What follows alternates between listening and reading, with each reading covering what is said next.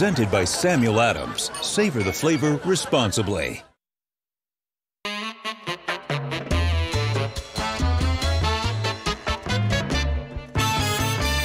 Welcome to Highly Questionable. Dan is load managing or something like that. We got Dominique Foxworth. We got Mina Kimes, which means we actually have people on the show who know something about football. How big of a deal is it that the Bucs crushed Aaron Rodgers and his prematurely gyrating pelvis? Man, you want to talk about a game that turned on a dime. Those first 10 points the Packers put up looked easy for them to get. Aaron Rodgers looked great. And then the next two drives, he gave the ball back to the Bucs. He basically threw 2 pick sixes. The first one, an actual pick six. The next one was run inside the 5-yard line, and the Bucs scored right after that. But what happened next was the Buccaneers defense just turned it on and dominated the Packers. And that's the part that I did not see coming. I don't think this is time to worry about the Packers necessarily, but if the Buccaneers are going to be able to play that level of defense, then they can get away with Tom Brady being old. Because in that game, Tom Brady didn't look bad, but he still looked like old Tom Brady just figuring out a way to get it done. And if the Bucs have a defense, then he can be old Tom Brady and they can still win. Yeah, I'm not worried about the Packers, but if I'm another team in the NFL, I am very worried about the Bucs because they do have a defense, and very few teams in the NFL actually have defenses this season, which is something I think we should have considered when we were hoisting Rodgers on a pedestal up to this point, because so far he has played the Vikings, terrible, the Lions, terrible, the Falcons, what's worse than terrible, sorry, and the Saints, who I thought had a good defense, but really don't. So far this year, Rodgers has been the second least pressured quarterback in the NFL. Before this week, Brady was the least pressured. Yesterday, Brady's pressure rate actually went down. Rodgers' pressure rate went way, way up, and that is the difference. Look, he's still going to be good. The Packers' offense is still going to be good. They get to play Houston next week, which cures all illnesses. But the Bucs' defense, that is a problem for the rest of the league.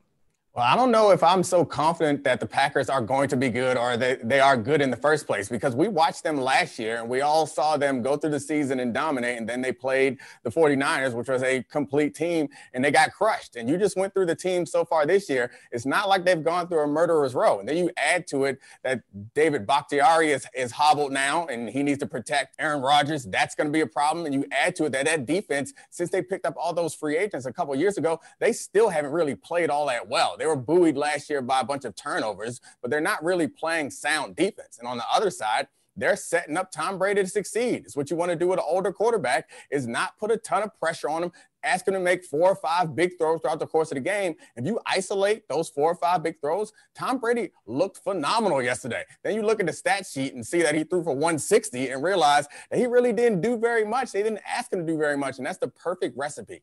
And as for the first question, it's important to know, if you prematurely have a pelvic gyration, all that means is you got to do it again later.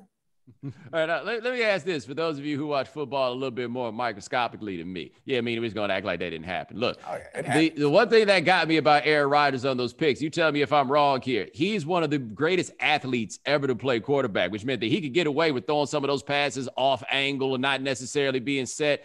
He looked like he had funny mechanics on those pick sixes and still tried to throw it, and it didn't go the way that it used to. Like, that's the one thing about getting old. If you're him, you're probably going to need to throw from a solid foundation a little bit more than he had in the past. Otherwise, it's going to be coming right back at you.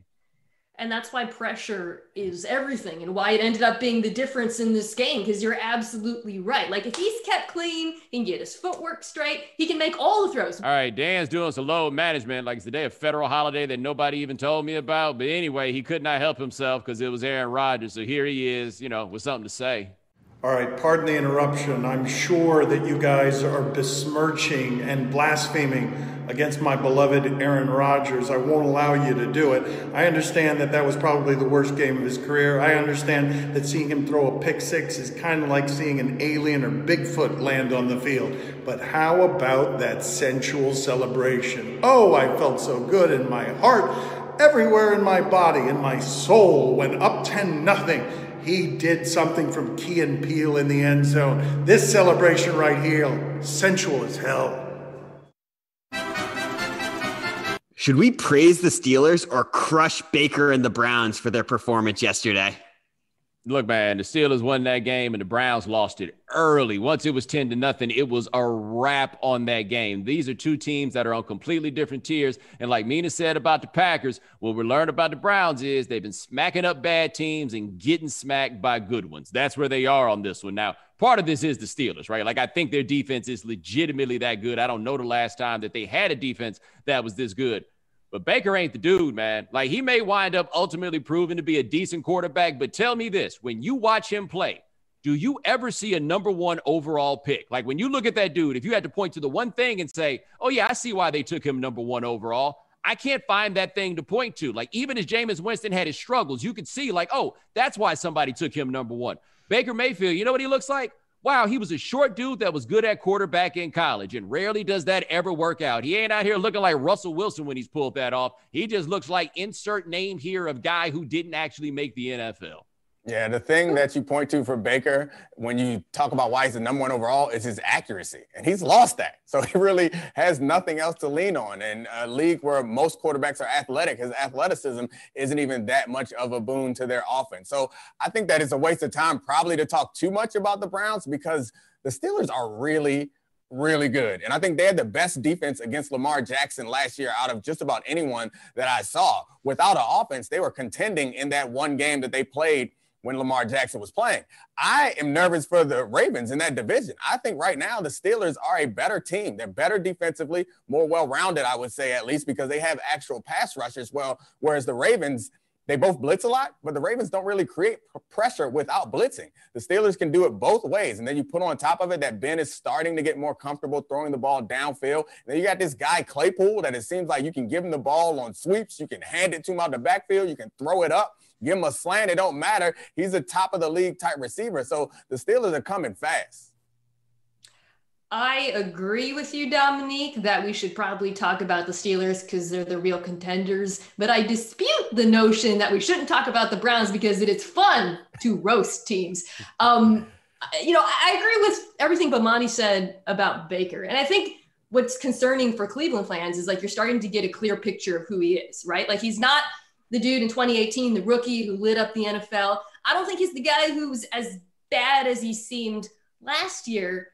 He's kind of something in between. Like if the offense is clicking, if the run game is working, if play action is working, if those rollouts are working, he's good. Like a lot of quarterbacks are in those Shanahan-derived systems. But if you force him to drop back and, just become a traditional passer, if he's under pressure, he falls apart. And look, a quarterback like that can go the distance.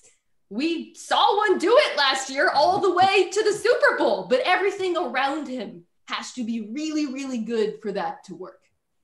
You just basically called him Kirk Cousins. Yeah, you called him Kirk Cousins. Like, that's basically it. He's Kirk Cousins. Like, that's what it takes. Everything else has to be right, and then maybe Kirk Cousins or the Baker Mayfields of the world can get it right. You know what I thought was actually the most damning indictment is we thought an Odell Beckham moment at first, right? Odell Beckham on the sidelines talking to his teammates, except that was Odell Beckham doing what quarterbacks normally do. It was Baker Mayfield to the side while Odell Beckham tried to rally the troops because honestly, Baker Mayfield isn't good enough to do that rallying. All of that's to say a dude who wound up at the end of the game taking off his shoes like a 5-year-old is the guy that this team has to trust to rally things when they're down because their quarterback can't do it. So again, I ask you, what is this dude good at? Highly Questionable is presented by Samuel Adams from Boston. Did Romeo Crennel blow it by going for 2 against the Titans? All right, guys, the Texans, they are not good. They already ruined their season by even letting Bill O'Brien come back to coach the team in the first place. They got him out of there after it was too late to realistically think about making the playoffs. And so the Texans, overachieving over their head against the Titans, up 7 late in the game, go for 1 and make the Titans get a touchdown and a 2-point conversion, or go for 2 and end the game right then and there. Romeo Crennel, the last man you would expect to do this, decided to go for 2. They did not get the 2. The Titans came back, scored, kicked the extra point, and then won in overtime. And I look at the Texans and I say, what the hell did you have to lose? And the answer is nothing. We had a chance to put this game away, and our defense stinks. Why not? We might as well go for it. It did not work, but who you got more faith in? That defense or Deshaun Watson? They leaned on Deshaun Watson. I'm okay with that. Thank you, Bomani, for accurately describing what happened. Instead of doing what so many announcers do every week, which is whenever a coach makes an aggressive decision like Romeo Crennel did, they blame analytics, right? It's become this weird cudgel for people to criticize these decisions when they often have nothing to do with analytics. In fact, in this particular case, ESPN's model actually favored kicking just by like the slightest percent. Look, as you said, Romeo Crennel didn't make this decision because of the analytics. He made it because his defense is trash and he wanted to win the game. And for that reason, I liked the decision. I liked the fact that, he had big cojones, which is now something I regret saying about a 73-year-old man. Well, I mean, two-point conversions are about a 50-50 proposition. And I think that Bomani nailed it right off the top. Would you rather give that proposition to Deshaun Watson that may skew on the positive side, maybe get you up to 52 or 53? Or would you rather leave that decision up to Derrick Henry and your defense? Like, it seems to me that right there, that's the time. You believe that your guy can gain 3 yards is more likely than you get down and stop them from gaining 3 yards should they score a touchdown at some point. So I think the decision makes perfect sense. It seems logical to me. I would understand if he would have just kicked it, but I don't think that's why they lost the game. I think that Bomani nailed it right off the top. You're the Texans. What are we doing? You're playing for ties? What are you doing out here? You're trying to win the game. Romeo Crennel trying to keep this job or something. Who knows? But you gain nothing by playing conservative in that situation. I'd also like to take a brief moment here, and I understand that last week was not the time to give the Titans any credit for overcoming adversity because a lot of that seemed to be self-inflicted. However, I did not think it was possible that an NFL team could play a game on a Tuesday and then win on Sunday when the team that they were playing against played the previous Sunday. That was pretty damn impressive, including Derrick Henry putting up 200 yards under those circumstances. A lot of people talk about football and say, well, one team is playing checkers and other team is playing chess. And like the insult is that if you're playing checkers, that's a problem. But if you got the only king on the field, checkers is pretty damn okay. And it seems like that's what the Titans are playing.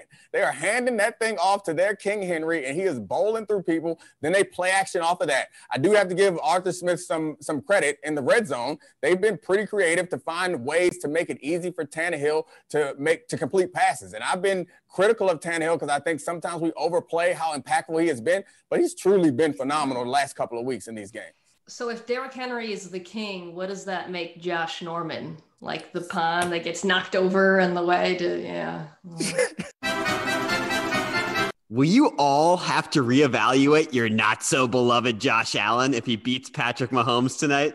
Why are you acting like he's the only guy on the team? Why do we only do this with this one guy? I have never seen a greater investment in one guy being good than they are for the people with Josh Allen, who, by the way, is coming off looking like cheeks the last time that we saw them play. Now, if the Bills happen to win this game, then we will have to look at the Bills as one of the best teams in the AFC. If Josh Allen plays well in the course of this, we will give him credit for the fact that he has played well. But what we saw last week was teams realizing maybe we just need to zone up and keep our eyes on Josh Allen and just wait until he does something that makes absolutely no sense, and then we'll have a chance, because that's probably the best way to do it. And I bet you're going to see a lot of that in this game today. So by that logic, then Derek Carr is currently the best quarterback in the NFL, and we need to reevaluate the way we look at things. Like, no, I'm not going to change my opinion of Josh Allen based on one game, just like I'm not going to say that he's trash based on the fact that the last time they played, he wasn't very good and turned the ball over and had some turnover-worthy plays that were not caught or picked up. So I'm not going to change on a whim. My analysis of Josh Allen was pretty accurate up until the first 4 games of this season. First 4 games of the season, he was a different quarterback. If he can sustain that throughout the course of the season, we'll talk after week 18. You and I can sit down and we can discuss his current status. But at no point does anyone need to apologize or reconsider how they feel about Josh Allen, because he hasn't really done anything to change the way we should look at him. I'm actually more intrigued by the Bills' defense in this game than Josh Allen, because while Josh Allen was cheeks, I think was the word you used, yes. Last week, the Bills' defense is like the real problem on this team, right? Because they've been, what's worse than cheeks? Big cheeks? I don't know. This show's getting weird. Anyways, the Bills' defense has been booty. I think that's it. There we booty. go. I like it. Yes. And Bomani, like you talked about how defenses, or the Titans defense in particular, played Josh Allen very smartly.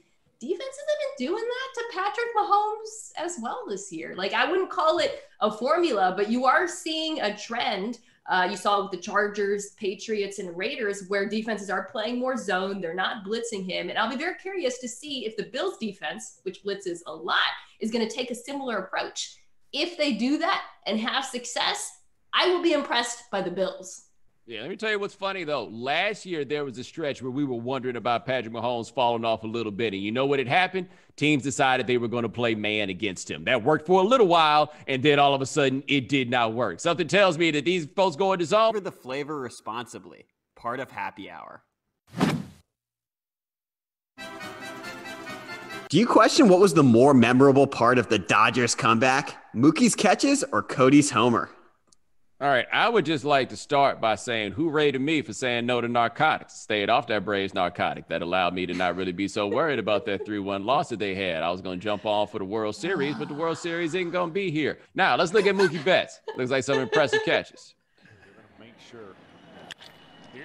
Forget how good athletes some baseball players are. There you go. Great catch. mean, that is phenomenal. And I forget. Great the game's so slow. Let's get another one. That's from Freddie Freeman, who don't look nothing like no Freddie Freeman that I've ever met. Great catch. Give him some credit, Dominique. Oh, no, it's phenomenal catch. Like, these guys are great athletes, but they have on them stupid uniforms that make them look slow, and then they play that game that only allows them to do phenomenal things once every few weeks. It's a frustrating game, but they're hiding some phenomenal athletes back there. But still, I enjoyed the swag of Cody Bellinger. Like, I'm always here you just hate the fact that baseball has no place for you to be if all you are is fast. Now, let's check out Cody Bellinger. Yeah. You can run backward fast, too. I guess that matters. Good God. Come on, you got to love that, Dominique. Did you see that? You saw that? The strut? That's swag. There you go. Oh, man. That's way more disrespectful than a bat flip, right? I'm not off base. The admiration, the strut, like that, if you just got hit off of, that's much worse than a dude flipping his bat around in the bases. Do them both. And the only criticism of Bellinger I have is why ever run? Walk that whole thing. Keep that tempo the whole time. Enjoy it. Bask. There's no shot clock. I'm not going to lie, man. If you just walked around the bases, we got to scrap it out by the time you get to third. Like, the thing I think that gets lost about the baseball unwritten rules is that no other sport has anything like being a pitcher after having given up a home run and you just standing out there all by your damn self. That has to burn. I do feel like there has to be a certain measure of respect for the game on that one. Yeah, if somebody actually did what Dominique advocated and walked the entire way, I would go full Goose Gossage. I'd be like, you know what?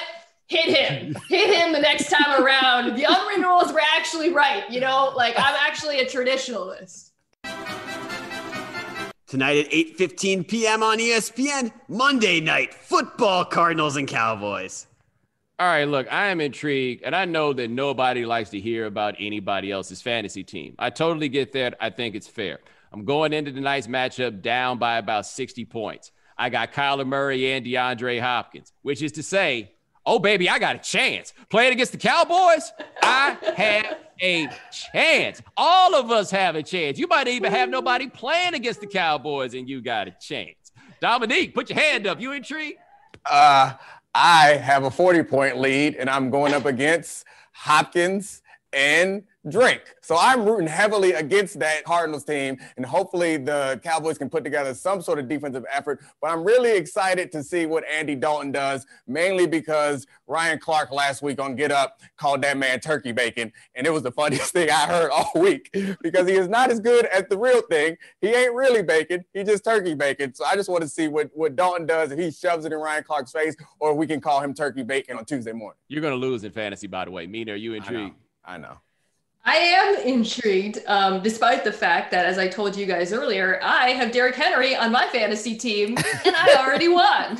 But I'll still watch because I love offense, and there's going to be a ton of offense in this game. I ran up on Matt Ryan, Julio Jones, and Derrick Henry in the same damn week, and it's this week.